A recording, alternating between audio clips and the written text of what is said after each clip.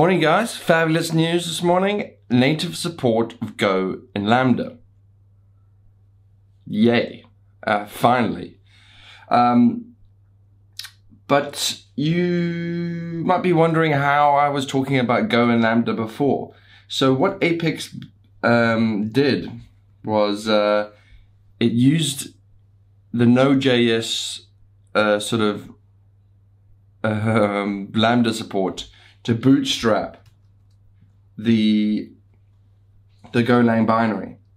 See these little things here. So now in Apex, these bits will be unnecessary. But yes, it was possible to run Go before. Now with native support, I don't quite know what that means. Hopefully it will be slightly bit faster, but to be honest, I've never really noticed any speed problems, especially once the Lambda is warm.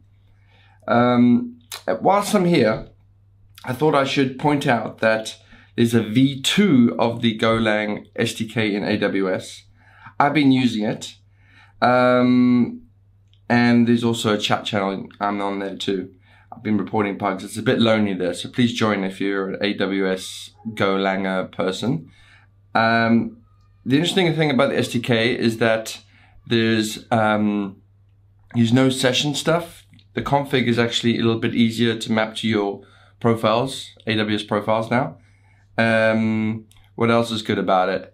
There's you don't have to paginate. There's this list pages thing, and I think they're just you don't have to use so many pointers everywhere.